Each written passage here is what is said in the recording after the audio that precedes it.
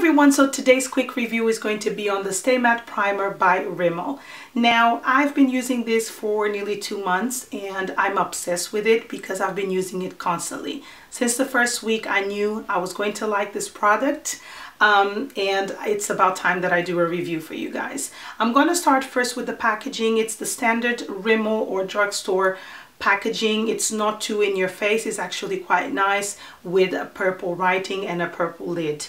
It comes in a white formula and it's very easy to blend. It doesn't leave a white cast or anything like that. It blends in pretty well into your skin and it leaves your skin, I wouldn't say totally matte, but kind of like demi matte, something like that. It also helps your foundation application very well, which kind of like surprised me because I have the original one and I felt like the original one was more moisturizing than primer itself.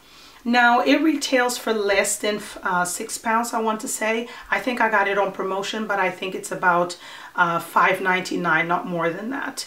And I think they have about 3 to 4 products in this line, and I would highly recommend, if you have combination to oily skin, to check it out because this line seems to be pretty good excuse me, at catering for us who have a little bit of oil or are very oily. Now it says at the back it's a skin perfecting primer that can be worn alone, under makeup or on top to create a perfect matte complexion. Control shine up to 8 hours.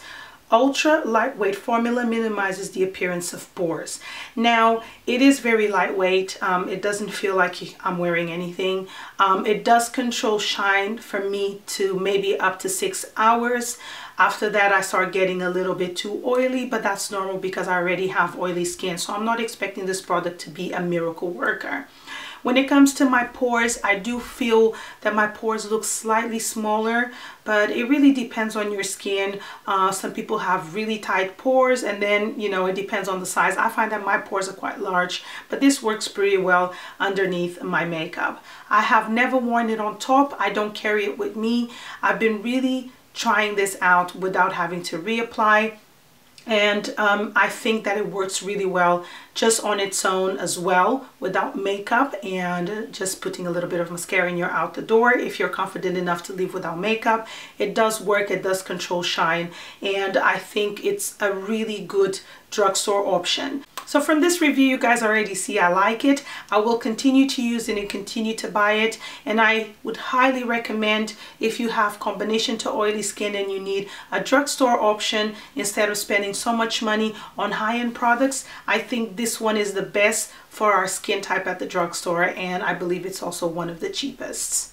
So that is it for my review today. I hope you guys enjoyed this video, and I'll talk to you guys soon. Take care. Bye.